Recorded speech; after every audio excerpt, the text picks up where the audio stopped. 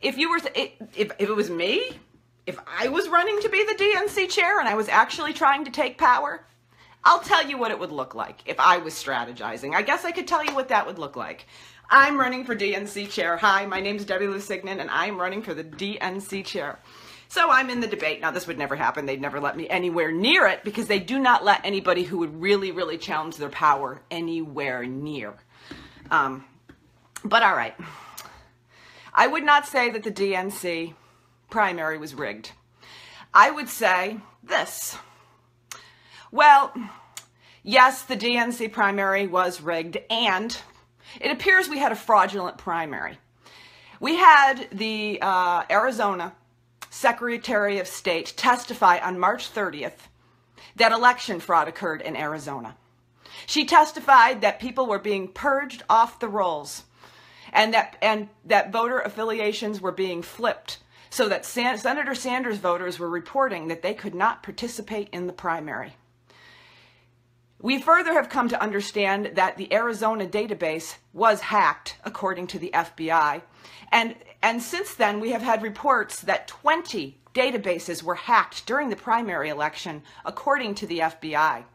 At the same time, hundreds of thousands of people or more reported that that they had been purged off the rolls or their voting affiliation was flipped, making them ineligible. This appears to be systematic. It is too widespread and occurring across too many states to just being a glitch or a fluke.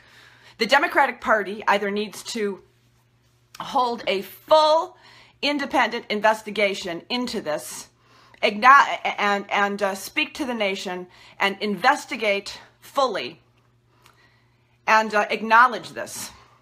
Every single person who was involved in the collusion of the Hillary Clinton campaign and the DNC and the Hillary Clinton campaign against Bernie Sanders, and more importantly, against the constituents of the Democratic Party, needs to immediately resign.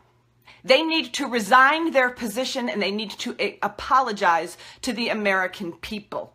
This is not a question of if this happened. This did happen. We have the documented evidence in the own words of the DNC and the Hillary Clinton campaign. We have the evidence. This is not a theoretical. This is true. And according to the report by the FBI and the CIA that came out at Christmas, they stated that the authenticity of those emails was not in question. The Democratic Party looks to have possibly engaged in criminal behavior.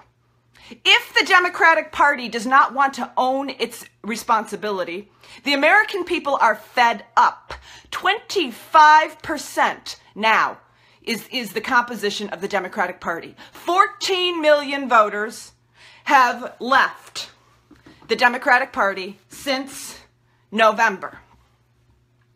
So, either the Democratic Party has a full accounting of its behavior, the Democratic Party conducts an investigation, the Democratic Party issues a formal apology with specific actions and a list of people who are going to be fired, and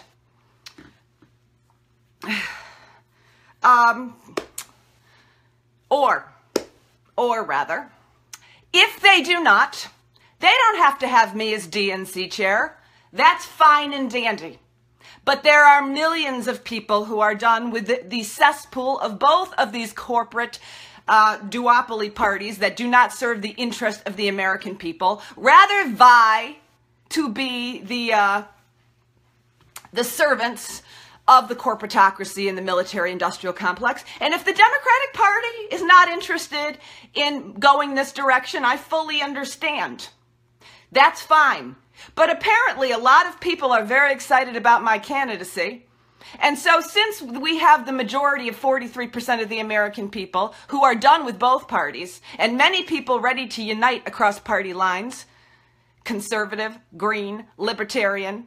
We will move forward and we will have a post-partisan people's movement where we will create an alternative, and we will not be saying, Mother, may I, or will I. We will simply take our own power rather than grovel at the feet of people who will not even speak out loud or admit the crimes they just committed against us. Period. And then I would leave. And I would move forward with that. Now, if Sam Ronan wants to do that, bravo. That is how you take power. You demand something, and if they don't give it to you, you have to extract a price. That is what you do. You don't talk about compromise. You don't talk about olive branches. There are no olive branches. Take power. You cannot appeal to their higher angels, and unless you have something to threaten them with and put the fear of God in them, they're not going to give you a damn thing. We saw it with Bernie Sanders. Bernie Sanders held the country in his hand. Bernie Sanders could have created an instant third party. Instant. Did he? No. No, he endorsed a fraudulent candidate who was installed against the will of the Democratic Party constituents and has been the lead sheepdog back ever since. And is now, didn't take the lead position of power. Oh no. He's the outreach coordinator. I think that's the specific title, the outreach coordinator, which is the salesman. So, you know, that's why I say with Nick Brana, I love the guy to pieces, but you do not need to co-opt a politician who herds to the establishment to fight it. So all of this is how to take our power. We have no idea how to do that. And it's great that Sam is saying out loud the things that we already know, and that it's where the majority of the country is already at.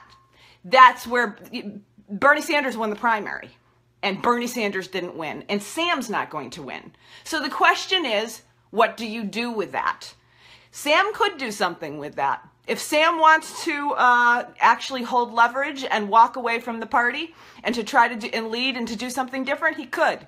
But if Sam is just going to allow himself to be managed and herded, and then have Keith Ellison as the compromise, and then try to talk people into staying in this cesspool like Bernie Sanders, what is he doing? What is he doing? So the question is Sam a good guy? I'm not criticizing Sam on his motives or whether he wants to really change it.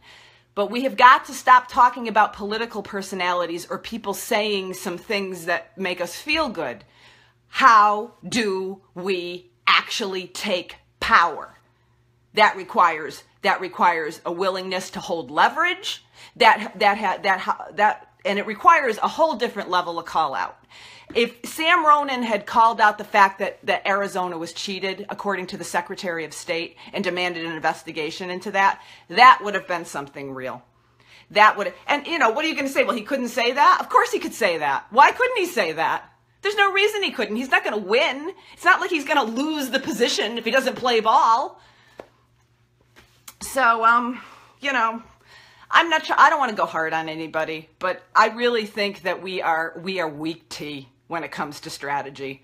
And it's no wonder that the establishment has such an easy time managing us, because I mean, what I see with people responding so strongly to Sam Ronan speaking out loud half the truth, and half the truth was it was rigged, and the other half of the truth was that it was blatant fraud.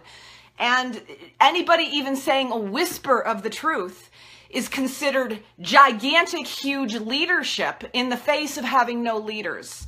So that would be my take on it. I have no interest in the cesspool of the Democratic Party. If you were interested if you are moving forward with that strategy, the kind of stuff I'm talking about is what would be necessary to fight on that kind of level. It would be balls out battle. It's not about talking and compromising. There's no compromising with these people. Everybody in that party is seeking to neutralize. Everybody in that party is seeking to maintain the status quo, because 98% of the people involved in that party are not there to represent the people. They're there for their own wealth interests. They're there for their own power. They want to be millionaires. They are millionaires in those positions. And then they can be lobbyists, and it's a sweet, sweet gig. And so, you know, if that's the direction you want to go, that's the way you got to fight it on. And I've said this again and again. We expend so much energy that would be much better spent rallying to organize an actual alternative to this cesspool. Because what happens is, in the process of trying to take back power from within this party, invariably you are spinning your wheels, and you are constantly, instead of making plans to actually organize, take power, create an alternative structure, you spend all your time just trying to get the Democrats to say out loud that they're corrupt. That's how low in the process you are. The country is ready for something else. The country is ready for something else. 14 million people since November. Everybody's ready for something else. What is lacking is the leadership. What is lacking is the organization. What is lacking is the understanding that you don't need to co-opt a minority party when you already hold the majority number in position. You just don't.